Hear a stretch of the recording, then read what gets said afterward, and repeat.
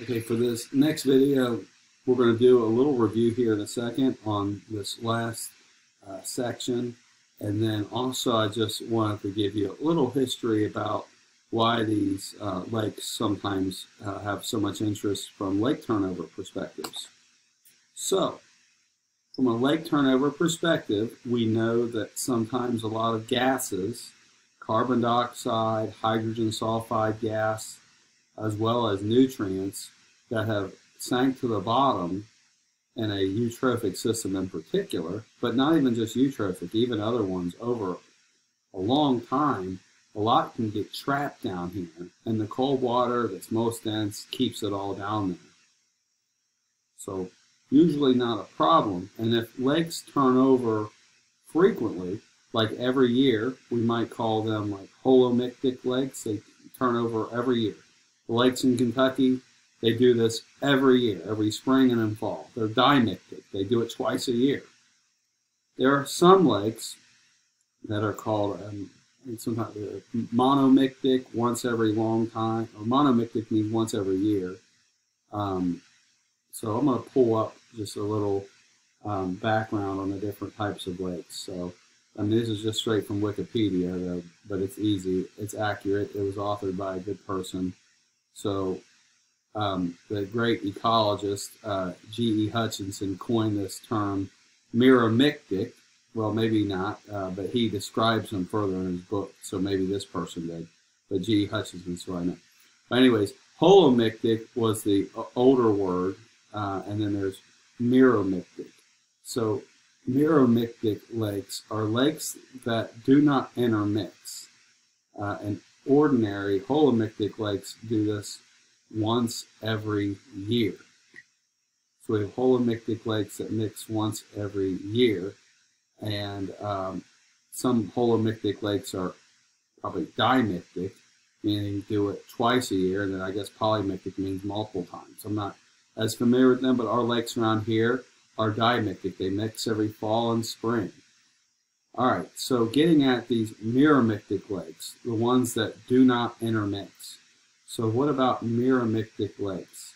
So when they don't intermix, these zones stay this way for a really long time. And then when eventually something happens that disrupts this stratification, the mixing can happen. So we can actually have periodic turnover. When we have periodic turnover once every long time, all those gases that have been trapped down there can all suddenly get released all at once. So you'll see here, I've got a few examples. I'm going to pull this over. Lake Neos, this is in Cameroon. 1,746 people died in a single night. You can read about this event. It's happened at this lake several other times, but this happened on August 21st, 1986. And what had happened was they believe, that some event happened that may have resulted in the water heating up. The lake literally kind of provided an explosion. They said that there was water that went up in the air. I've heard stories that maybe there was some sort of volcanic activity in this area, and then that disturbed this area. Maybe as it heated up, if you heat this water up, and it was 4 degrees Celsius, as it heats up, water will rise. We know that the 4 degrees Celsius water sinks to the bottom. As you heat that up to 5, 6, 7, 8, 9, 20, 25 degrees C, as the water heats up from the bottom, it will turn over, and then all those gases that were trapped down there will go off to the people that are living around this thing, and that's what caused people to die. I've heard of stories of where there have been landslides where big rocks and stuff fall in and disrupt what's at the bottom and kind of cause a splashing effect and kind of more of a physical mixing by force rather than a physical mixing by just the temperature. So that can happen. There is a story that may not have a lot of validity, but it's a theory that there were lakes like this in Egypt during the times that people may read about or have heard about, where there were the plagues on the Pharaoh and not letting the Israeli people, the Israelites, not letting them go. So the Pharaoh didn't do these things. So then all these people died, and there were all these plagues. Some people have speculated that there was a large volcanic ash cloud that made the climate change and get really cold. So lakes that had not turned over for a really, really long time, instead of turning over once every long time, these lakes finally turned over because it was just so cold. And as it got really cold, the water sank, and then eventually at a certain point in time, the toxic gases came out and killed a lot of people, including, the firstborn children or whatever, and livestock and everything else. Anyways, there have been examples on many of the continents around the world, and Central America, on Caribbean islands, about turnover events at different times in history where we've had these killer lakes actually kill people off by these toxic releases of gases. So not going to happen at Lake Reba. It turns over every year, twice a year actually lets those gases out. So really not a problem around here. Some places that anticipate this now, there's actually environmental engineering that tries to pump the gases out of the bottom of these lakes before they kill people. And it's just an interesting little story you can read up or watch probably Discovery Channel videos and things like that on. All right, so to review this section overall as a whole, we've covered these things in previous reviews with the class, so we should know those. We've covered these before already. All right, so these are kind of the sections where we've started on these most recent online videos. So what's the name of the process associated with nutrient buildup and lake filling in? So we should know that that's eutrophication. And the two major nutrients that drive this process, you know what they are. So they are N and P, nitrogen and phosphorus. What are the three ways of assessing the trophic status of an trophic status index of a lake? Or what are the three ways of determining the trophic state of a lake? And I'm particularly talking about Bob Carlson's paper and the traditional way. So we should know that we're talking about total phosphorus, Secchi depth, and then the original one is chlorophyll A.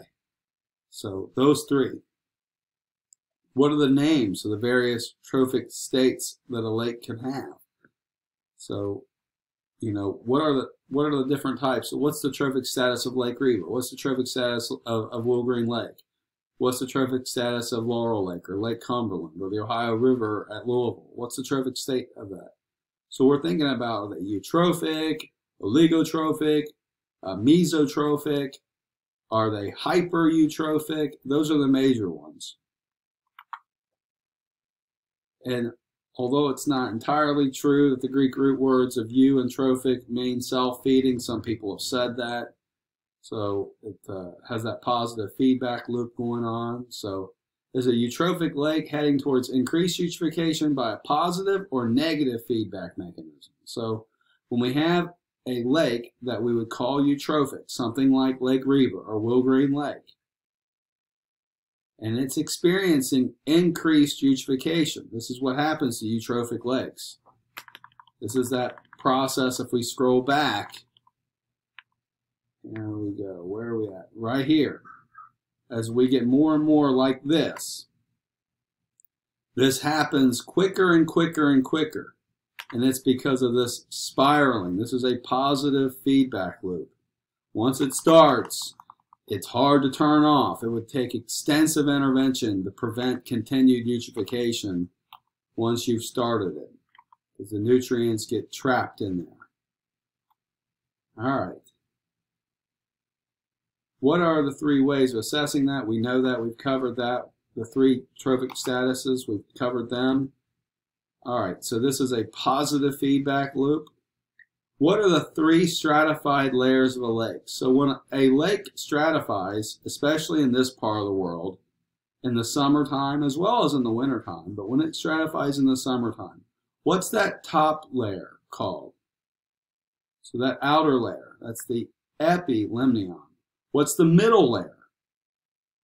The middle layer is the thermocline, or the zone of rapid temperature change. And what's another name for thermocline? Metalimnion. All right, good. And then the last one, the deepest layer, the coldest layer, it's below everything. That's the hypolimnion. One word, hypolimnion. All right, water. We should know that water is most dense at what temperature? When is water the heaviest?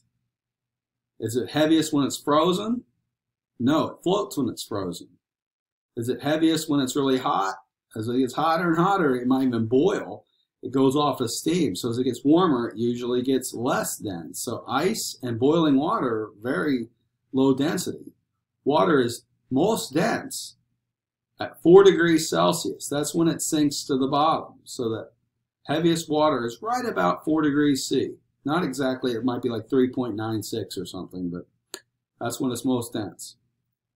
All right, if we were a water plant and we were drawing water from a lake for treatment, where would we draw the water from ideally, especially from a eutrophic or a mesotrophic lake? Would we want to draw from the top? No, because we're going to be pulling in algae and scum and having to screen out, all kinds of stuff. We still have screens on our intakes in the deeper water, but do we want to draw right from the bottom of the lake? No, because we don't want the sediments right off the bottom. So we want to draw from that upper layer of the hypolimnion. That's the preferred area. All right, so that's all for this section, and I'll stop the video there, and your take-home exam for this online virtual kind of class that we're doing for the second half of the spring 2020 term. We'll have an online take-home exam, and that will be your first major assignment for the online class.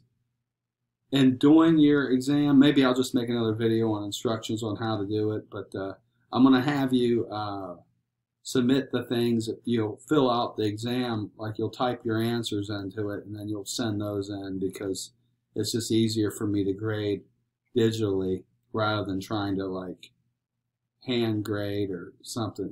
It's just, there's no good way to get the paper version to me. So we'll stop this video here, and again, if you have any questions, you can call me, text me, email me, and I'll put additional information on Blackboard with my other contact details if you don't have them saved already somewhere accessible. All right, thank you, and hopefully this was understandable this time. I think these videos might help you more than if we had met in class face-to-face. So again, any questions, let me know, and thank you.